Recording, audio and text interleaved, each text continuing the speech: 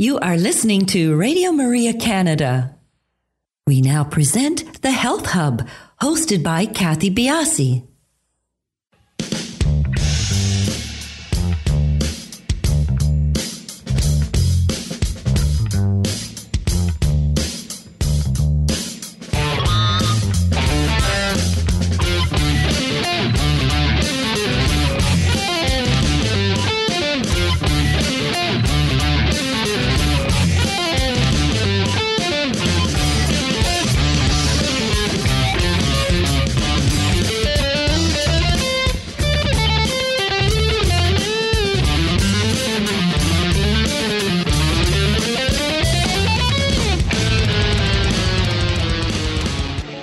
Welcome to the Health Hub on Radio Maria Canada, exploring cutting-edge health and wellness information and therapies, helping you to take your health to the next level.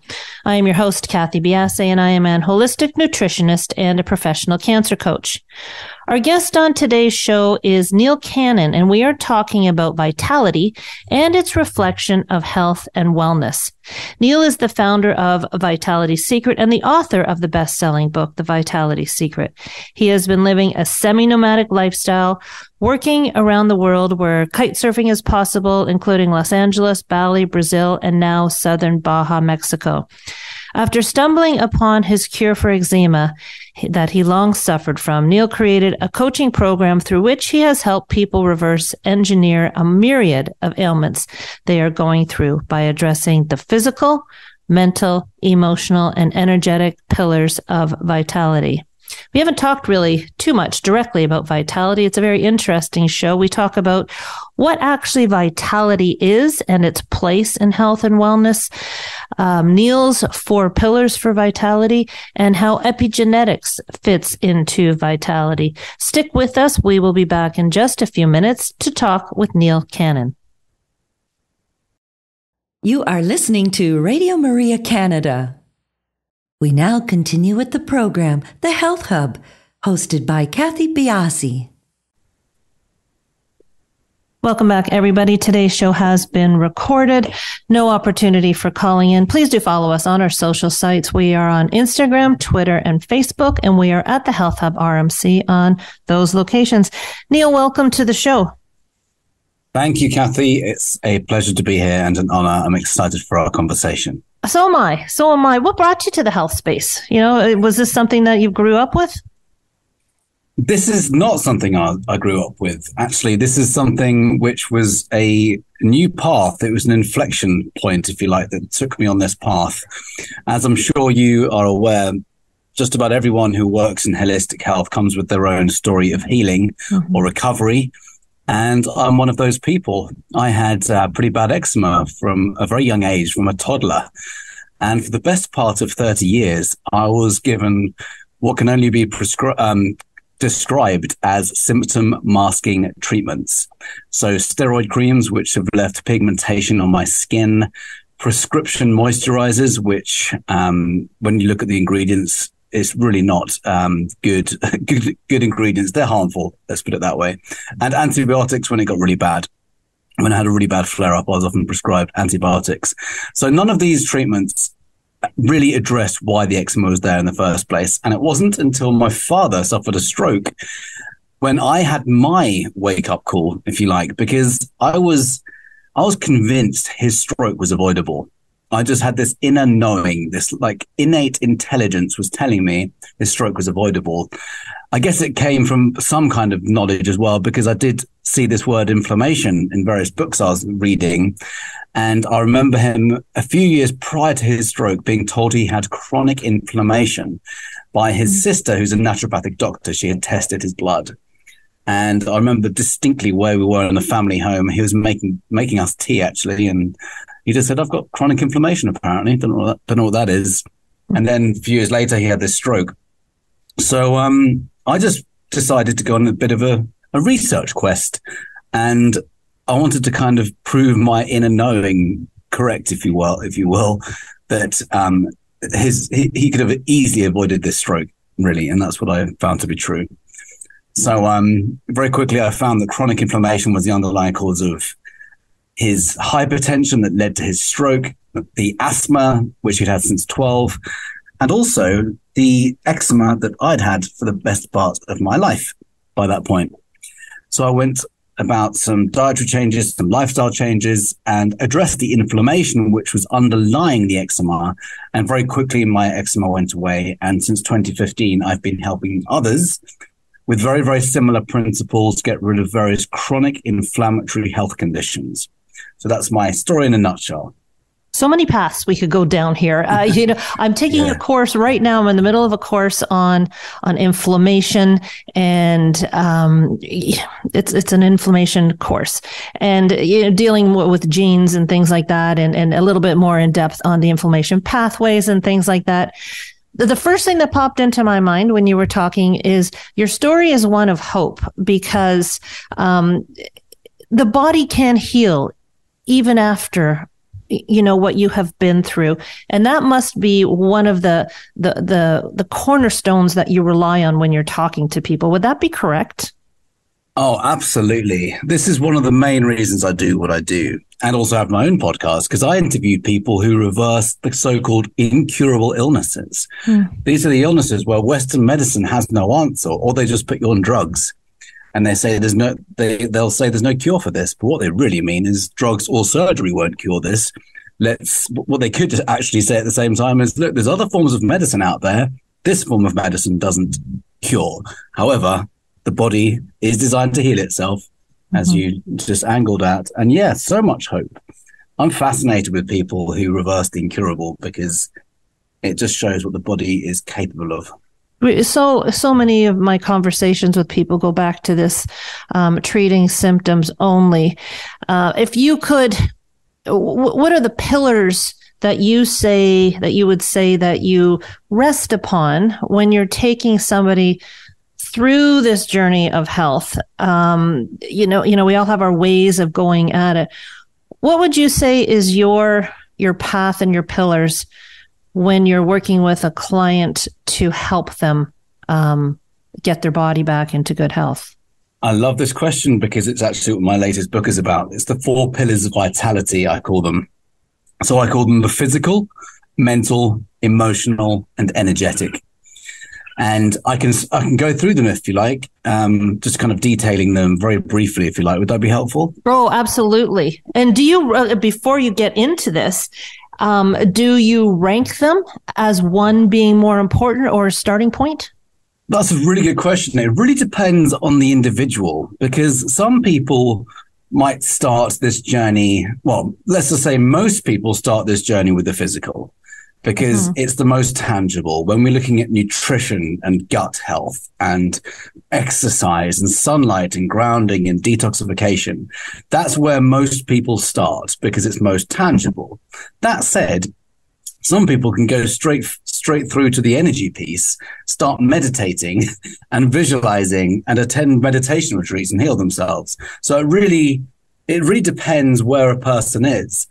And some people have approached me and said, look, I've got diet and exercise completely sorted. Can we just focus on the spiritual? And that's what we will do. And I have done that before with clients.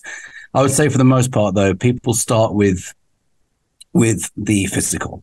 I agree. And when I'm trying to explain, I was actually talking to my son about this, and he was saying, Mom, I thought nutrition, you're a nutritionist. I thought nutrition was a piece. And I said, the more I work with people, the more I delve into the whole healing of the body, the more, and I think what you said is perfect. People go for the tangible. That's the thing they can grab onto. It's the easy piece. But the more I think these other pillars that you are talking about, either we're not focusing on them enough, or they're not appreciated enough. And so that's why I think the pillars that you have are fascinating. So please do go through them and give us your plan of attack with each. Yes, thank you. So the physical comprises nutrition, anti-inflammatory nutrition, figuring out what the person's eating that could be causing inflammation in the body, causing potentially leaky gut in the case of autoimmune conditions, and really dialing that in and replacing inflammatory food types with good food types, and taking out toxins and putting in fuel, ultimately. So nutrition is super important, and many people can get amazing results with nutrition alone. The exercise piece is really important. If we're not active, there's so many functions in the body that just don't work. I once heard that sedentarianism is costing lives, and we've heard things like sitting is the new smoking. If we're not moving, if we're not oxygenating our cells, we're also not detoxifying the body. So if someone has a chronic illness and they're sedentary, they must start moving and finding a way to enjoy that, because we actually can enjoy moving if we focus on something, well, that we enjoy. It might be dancing, it might be going for a walk in nature, it might be swimming in the ocean, whatever it is. But we need to get moving, because our cells require certain fuels. First and foremost, they require oxygen. Secondly, they require hydration, purest of water money can buy. 3, they require nutrients. 4, they require the ability to eliminate waste. They have to be able to detoxify. And our cells also require grounding. They require sleep. So it's really kind of going through these essential cell fuels, making sure they're covered by nutrition and exercise. And we also look into detoxification. So the body might have toxins in it already. So we need to figure out if there are any toxins in the body. And we also need to figure out if we're exposed to any toxins. External environmental toxins can be causing people challenges right now. Right now and forever. There's a particular environmental toxin that I often bring up quite early on now, and that's electromagnetic frequencies, EMFs. So we've just gone from 4G to 5G, and it's a completely different frequency. And there were reports very early on of people suffering from all kinds of conditions. Of course, the mainstream media didn't cover any of this because it doesn't. But our cells are very sensitive to electromagnetic frequencies. And this goes back, we've got data, we've got tens of thousands of studies detailing this, going back many, many years now. In fact, the World Health Organization in 2011 classified EMFs as a potential carcinogen. So that they're already aware of it. So we need to see if someone is exposed to EMFs, or rather everyone's exposed to EMFs, if someone is sensitive to them particularly, and if someone is right next to a cell tower, for example, that could be something to consider, either protecting yourself from or moving away from, which is obviously quite a drastic move. But people are doing it. That's what's happening. So environmental toxins is a huge one. There could be other kind of pollutions as well. You could be near a chemical plant or pesticides, herbicides, fungicides, insecticides from farming could be spraying onto your house, something like that. So that's the physical pillar in a nutshell. Do you have any questions before I move on?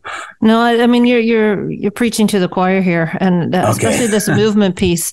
And the one thing I think is when people try to jump on to these pillars here, the 2 that you've talked about, it doesn't have to be a complete hard left. Movement doesn't have to mean you're setting up for a marathon. It's amazing how much we don't move. And it's right exactly what you're saying. Just do something you like to start off with, because then your body will talk to you, and your body will, once you start doing the positive, it craves the positive. So true. Yeah. You just start. Okay. I don't want to disturb you anymore. On you go. I just want to second that. What you just said is so key. Your body craves more of what you give it. So we can either give it stuff that is really good for it, or we give it stuff that's not good for it. And if we give it this movement, if we exercise it, it actually craves more exercise. If we start drinking green juices, weirdly enough, it starts to crave more green juices. And it's just interesting. You get this reward from exercise very, very quickly. And you absolutely do. Exercise is just so important. Just so important. It is. And we can't outsource it. No. It's really something we must do. And and to this end, Neil, something I say all the time is we are responsible for our own health, whether it's asking the right questions, seeking the right professional. So outsourcing should be something that is part of the piece of our health, but not the entirety of it. Right. Yeah. Yeah. It's absolutely, we can't outsource some fundamentals of what the body craves. Absolutely. Yeah. And so the next pillars, like the next two pillars, are a little bit more in the esoteric space, right? Well, the mental and emotional piece are less esoteric. In fact, they're scientific. So let's focus on the mental piece first. I mean, this is ultimately the most important one because it's our brain that's controlling everything that we do. Absolutely. So if the first thing I like to do with my clients, whether I work with them one-on-one or in a group, is help them get clear on a vision. Their vision, like their vitality vision. What do they want to bring into their lives? How do they want to feel? What kind of energy do they want? How's that going to impact every other area of their life? How's it going to impact their personal relationships, their relationships with children, if they have any, or their work life? You know, just trying to attach vitality to how it impacts our life in every way, shape, and form. And the purpose of this is really to create an inspiring vision so they can be pulled forward by this guiding light, if you like, rather than be motivated. I see motivation as this kind of fear response where we're operating out of kicking ourselves into action. And inspiration is, I see it as something we're kind of pulled towards. So the mental piece is really key, getting clear on your why and and attaching that to our innate needs and desires. And I've got a powerful process for that, actually. The other piece about the mental is, and this is really more about the body, our thoughts can make us vital. Thoughts can make us sick. A lot of people can relate to how chronic stress leads to illness. And in fact, it's often spoken about how 90% of chronic illness is down to chronic stress. And what we're not really thinking about is what is stress? And this is also tied in with the emotional piece, of course. Our thoughts are very closely connected with our stress response. So if we're thinking negative thoughts, or let's just say stressful thoughts on a regular basis, we end up living by the hormones of stress. And then we start creating weakness in our bodies, in our immune systems, in our guts. So when we think about this and the placebo effect, most people can get their head around the placebo effect, or understand it at least. You know, we take this pill that's an inert substance on a regular basis. And through the sheer power of belief, we literally create this concoction of chemicals in the body conducive to healing. Like our brain is like a chemist, in the words of cell biologist Bruce Lipton. Our brain chemist signals an emotion which triggers a cascade of chemicals and hormones, and this beautiful, perfect concoction of chemicals which heals the body. And it is scientifically proven now that the body can heal through thought alone. The placebo effect is proving that we can heal through thought alone. So when we understand the placebo effect, it really helps us use it. And what I also help my people become aware of is the nocebo effect. Are you familiar with the nocebo effect? I am. Yeah, of course, you're the choir. So it's the opposite of the placebo effect. So if we can think ourselves vital and we can think ourselves well and symptom free, we can also do the opposite. So if we wake up every day with the same thoughts, same feelings, then we end up recreating exactly what our past. And if we wake up and tell ourselves we have symptom X, you know, I'll use myself as an example. If I wake up every day, talk about, you know, recognize my eczema, thinking about my eczema, and connect to it like it's mine, like it's an identity, then guess what? I can recreate the whole thing again. So what I like to do is help or encourage my clients or readers or customers, whoever they are, to friends, family, to disassociate from whatever symptom they are experiencing. Like the symptoms is there as a warning light. I see it as a warning light, like your car dashboard warning light on. It's a symptom that the body is presenting to you to indicate some change is necessary. So let's not get attached to it, because that can create the nocebo effect. So I like to disassociate from labels, from associations, and really help my clients understand the power of the placebo effect. I was going to say positive thinking, but it's more than that. It's important, but it's more than that. It's understanding the brain chemist and the sheer power of the governor of our cells, which is the brain, to create healing, or the opposite. So the mental piece is huge. So that's the mental piece. Any questions before I go on to the emotional? No, I totally agree. And it's so easy for people to see how negative thoughts affect us physically. You know, you get up on that stage and you're anxious and you're nervous and your tummy's upset. I just find it very, and it's happened in my own life as well. We can look down the negative path very easily, but we can't seem to be as aggressive in the positive path. And to me, this is the key piece of health that we really need to be drumming, because where our mental health goes, so does our nutrition go, so does our physical health go. If we're in that negative space and creating this environment of negativity in our body, no matter what other positive things we're doing, nutrition-wise, movement-wise, they're just not as effective. So I think this is such a key piece, such a key piece. Yes, absolutely. And weirdly, we are wired for survival. That's kind of how we are wired. And a go-to response is actually a fear response. And also, to add insult into injury, the hormones of stress are addictive. So it's easier to go down the spiral of negative thinking than it is positive thinking. It's like, it is actually harder. So we need to get good at not doing that and becoming conscious of our thoughts. And this is how meditation is super helpful, because you can start to become more conscious and aware of the thoughts that you have on a daily basis. And then you can catch yourself thinking, hang on, is this serving me? Is this even real? Where does this thought come from?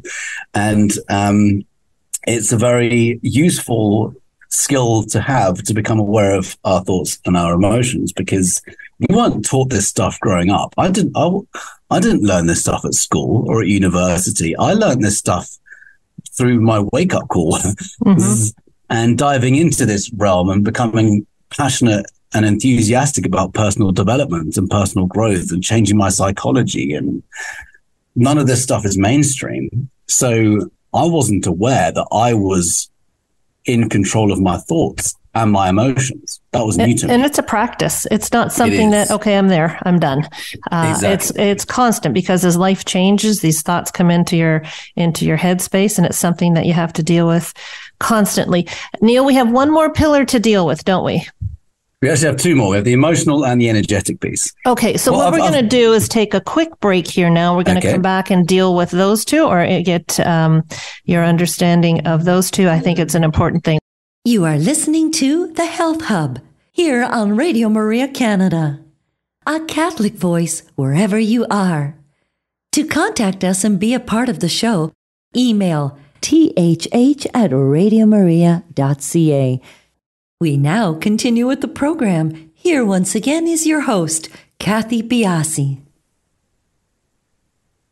So, Neil, in the second segment of the show, I definitely want to finish up on these two pillars, and then take us down the vitality pathway. And you know, this is the premise for everything you do, is cracking this vitality code. So let's finish the last two pillars and move on to that.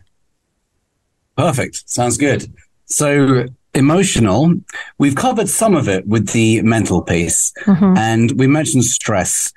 Something, and we talked about being in control of our thoughts and our emotions. Something I love to talk about is stress, because this was never explained to me as well growing up, that stress isn't what we think it is, or most people think it is. It's one of my favorite definitions I came across was stress is our internal response to external strains. In other words, it's how we perceive our world. It's not the events themselves that cause the stress. It's how we perceive our world. It's how we perceive these events. It's our perception. So I always use the traffic jam example. Two people can be in a traffic jam, both unexpectedly late for work, and one person can remain completely calm, collected, listen to music, listen to a podcast, maybe your podcast, and just chill out and enjoy that time. And their nervous system and body remains calm and optimal. Another person can be in exactly the same circumstance and start getting what we know as stressed and reactive, and start weaving in traffic, weaving in and out of traffic, and swearing and cutting people up, causing road rage maybe. And you can virtually envisage what's happening in their face and neck. The blood rushes to the face and veins start popping out of the neck and forehead. And you know what's happened to the blood pressure of that person. So that's a response which is entirely the choice of the person who has reacted that way. Absolutely. So I like to use that example because I think we can all relate to it. And 20 years ago, I used to be that guy. I would not to that extreme, but I would let that. I would let traffic really cause me emotional distress when in fact it's just parked cars. But we have to have like a flexibility of thought too in that situation, right? Like, you can't just focus on, I'm going to be late for work. The thought process to avoiding the stress is, what can I take positively from that? That, again, another learned thing. And, these things are not easy to do by any means. They're not easy to do. And so I like to use the word surrender. If we're in a traffic jam, there's really nothing we can do. So we may as well just chill and see what happens next. I wrote a piece on social a few days ago about a recent kite surfing problem I got myself into. I was a mile out from the shore. My kite went down because someone else tangled their lines around mine. And, well, I must accept responsibility. I guess I was part of it because my lines were also there, but I believe it was his mistake. It doesn't really matter. We got our lines tangled, and it's never happened to me in 20 odd years of kiting. Anyway, initially, I had let's call it a fear response, and I might have sworn once or twice. and then I thought, you know what, that's going to get me nowhere. And I just completely relaxed into the situation and just took some deep breaths, and I was like, right, I need to get us back to shore now, because I was ahead of him, and I basically sailed us both back to shore, both kites on the water. And it was a really beautiful lesson that what happens when we just relax. The two of us somehow managed, because we're connected to each other, we somehow managed to communicate with each other above the wind noise, and we teamwork got us back. And then the cool thing was I was picked up by a guy on a jet ski, and then we went around looking for the board, and then we got back to the beach, and I asked him for his name, and he said his name was Jesus. And in my head, I went, your name's not Jesus, it's Jesus. And you just saved me on a jet ski. So I'm going to call you Jesus on a jet ski. Jesus on a jet ski. It is. This is a perfect example that you just don't arrive at this zenness. It's a constant. We're human, but again, it's the more you practice it, the more you can get quicker to that state of mind. Totally. So yeah, the emotional piece is huge. The other really important piece of the emotional pillar is releasing trapped emotions and trauma. And this piece is arguably, in my opinion, one of the most important pieces to address first and foremost, because it's almost, well, in the vast majority of illnesses, I would say, are actually rooted in trauma. And when this was first explained to me, I don't know, 5-7 years ago, I wasn't, let's just say, ready to hear it. I wasn't at the right frequency to hear it. I actually attended the Truth About Cancer Live Symposium in Texas in 2016. I dived down the cancer research realm because I lost 3 friends to it in 1 year in 2015. And I like my inner knowing of my father suffering unnecessarily. I had this inner knowing that my friends didn't have to die from cancer.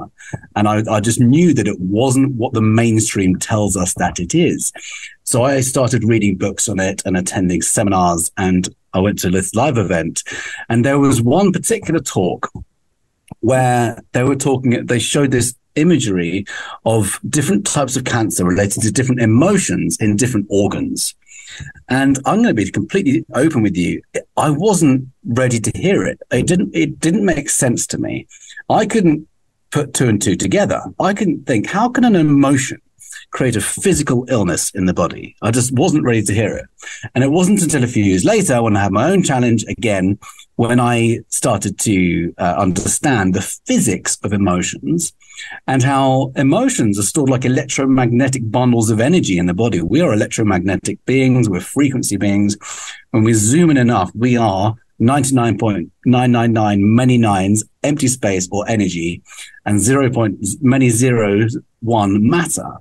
So when we understand us at that subatomic level, at the quantum level, if you like, it starts to become easier to understand how emotions are also energy. They are literally trapped emotions or trauma. They're the same thing. And this trauma can get stored anywhere in the body, in any organ, any joints, anywhere in the body, fascia, psoas muscles, lower back, head for migraines, anywhere. And there's a wonderful slogan that I say in virtually every podcast and in my book. It is, the organs weep the tears the eyes refuse to shed. It's William Osler. Do you know that one? I don't. That's lovely. Yeah, I love it. So if we don't allow this energy to leave the body, what actually happens is it compromises our electrical body, because we're actually wired up like a house, and it drops the voltage to the organs which are affected. So that's slightly technical, but let's just think of it as think of us wired up like a house with different organs on different circuits in the body. And all of these circuits, by the way, go through our teeth, which act like circuit breakers. Again, a bit technical, but let's just assume that's correct. When we understand this, and then we understand that emotions drop the voltage, it's as if they stop the power going to your light. Let's say a light in your home stops flickering.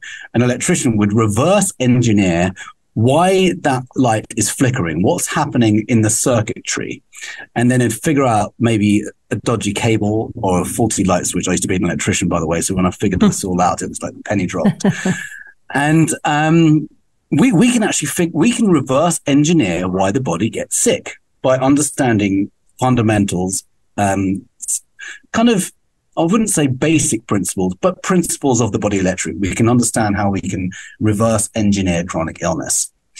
So emotions get stored like electromagnetic bundles of energy. And when we release them, we allow the energy to flow around the body again. So I've said a lot there, but I just I had a teacher who said, and this was part of the course, saying that the key word to emotions is motion, and they are meant to travel, and do what they're supposed to do. Learn, we take what we need from them, and then out of the body. And I've always remembered that. And you know what? This stuff that we're talking about, Neil, it's not so far out of reach anymore, because I do hear the medical space. It might just be one or two that you come in contact with, but reference things like positive thinking. And, so it's coming. It's coming. Yeah. Yes, it is. There is a transition happening. I can feel it as well.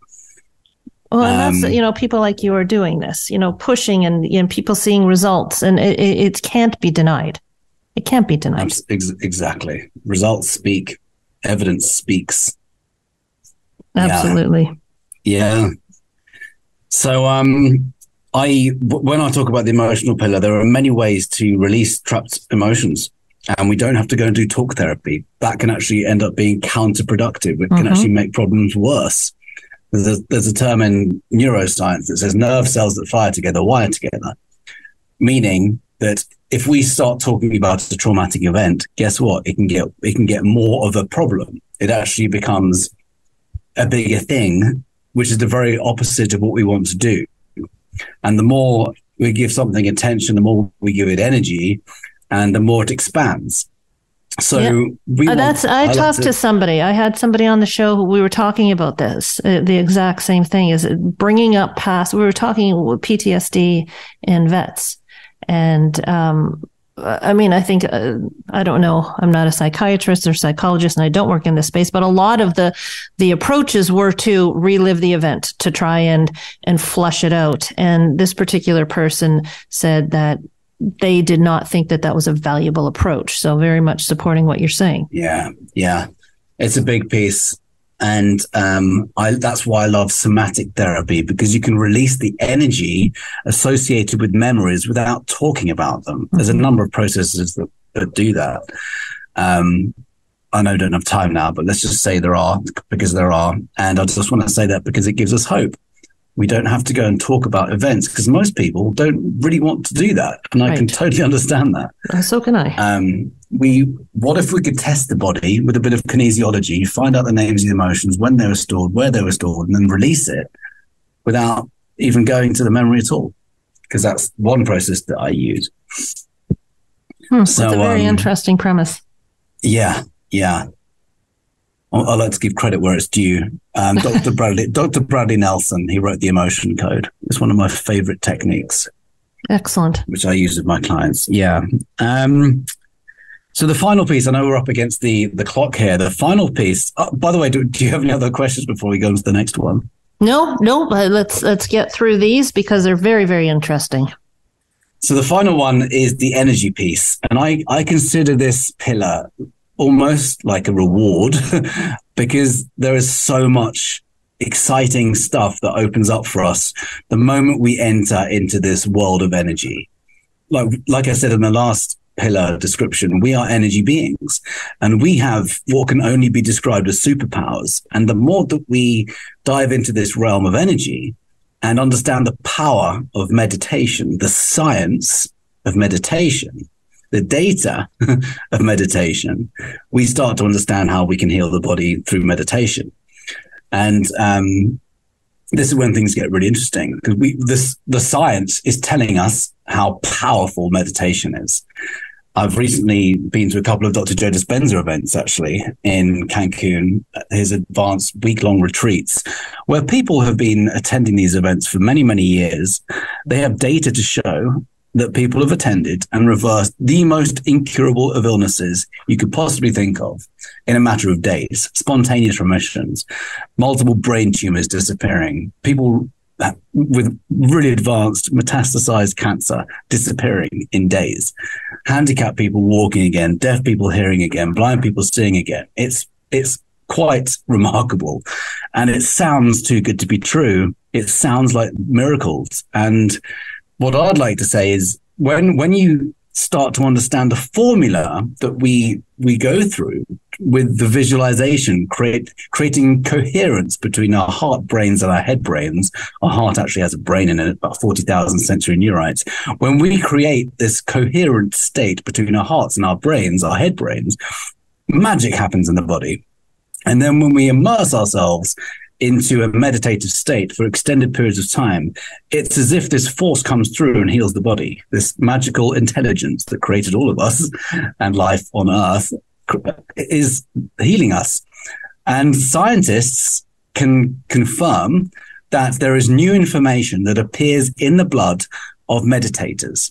And they've confirmed this. Mm-hmm. And at Dr. Joe's events, he says, okay, Mr. Scientist, can you confirm that there's new information in the blood? The blood carries information. That's how we can test the blood to see if we're sick or not.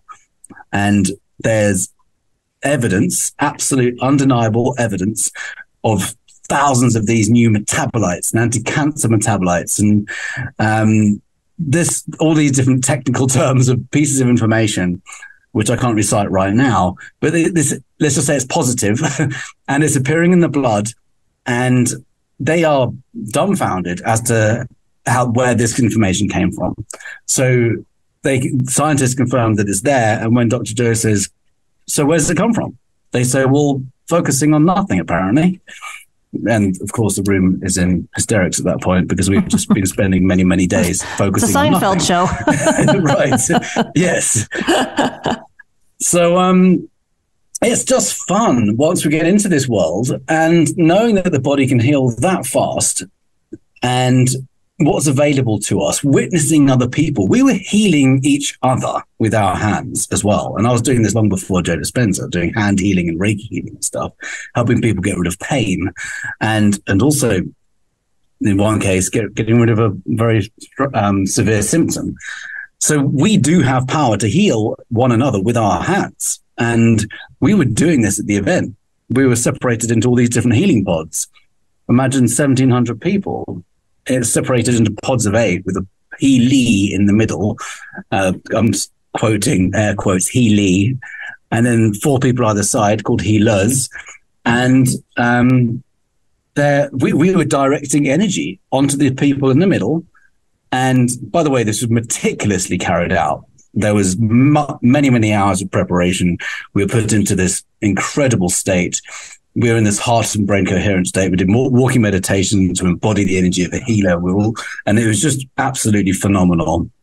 And a lot of people were just in tears the moment we entered the room because the energy was just off the charts. And I think this is the hard part for people to grasp, but I've been a part of it. You know, when you get a number of people together in prayer, a number of people together in song, you feel the energy. You can feel it with a particular person. You know, a person can walk into the room and just ignite a room with their positive energy. And another person can walk into a room and suck it out. And these are evident. So but it's just actually trying to understand this and move into that space and allow us to try and grasp this as part of healing. I think this is what I meant by esoteric, not so much that it wasn't science-based, but it's something that there's a belief you have to have until it does translate into the body. Is this what vitality is to you? You know, the Vitality Secret was your 2016 book, and now Vitality Code is coming out. What does vitality mean to you?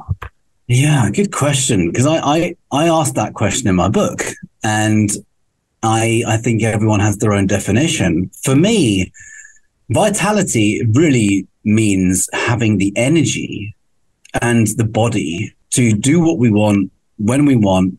We're not restricted, and we're not chronically taking any drugs which deteriorate the health of the body.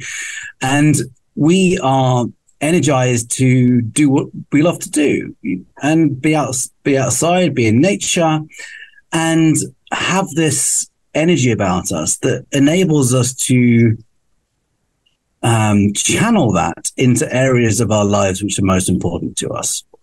I actually see vitality as life force. Yes. You can see someone who's vital, even in illness versus someone, in illness who, is not vital. It's very apparent. When does your book come out? In about 6 weeks.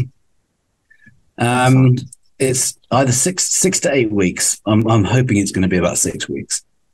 And you had great success with your first book. Is this like the sequel to the first? Is this completely different? I would say it's the sequel. The first one's more about chronic inflammation. I mean, the second one absolutely touches on chronic inflammation as well. But the first one was getting rid of chronic inflammation predominantly with nutrition and exercise and managing stress and a bit of grounding. This one is really going much deeper into the physical, mental, emotional, and energetic pillars of vitality.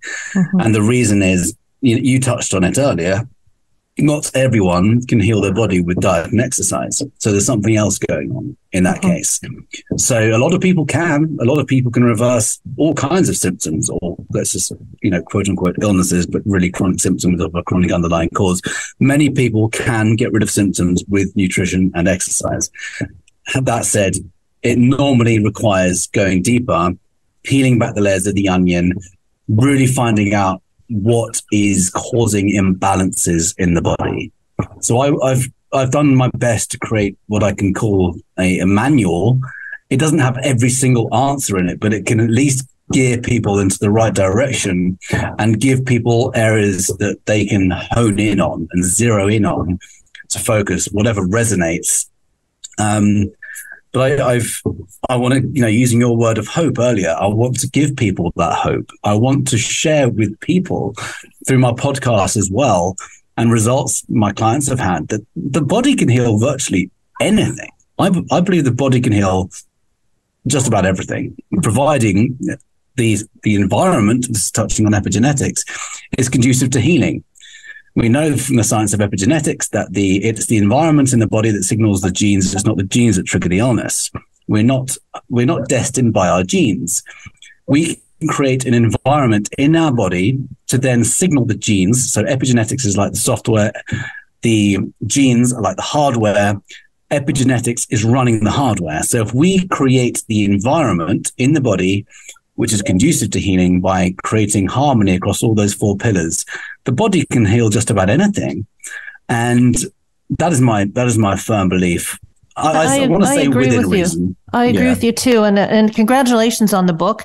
And, I think that this is just, me projecting, that a lot of people can get to health focusing on movement, focusing on nutrition, but I don't believe that your 4 pillars are mutually exclusive.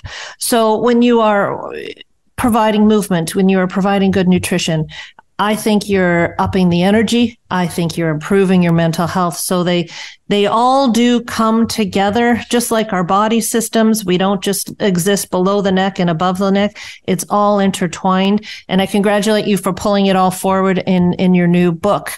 Thank you so much for joining us today. It was a wonderful conversation. Thank you, Cathy. It's been a great conversation. I've really enjoyed it as well. And I totally agree. All of those pillars are interconnected. Absolutely. Well, everybody, we will talk to you next week on The Health Hub.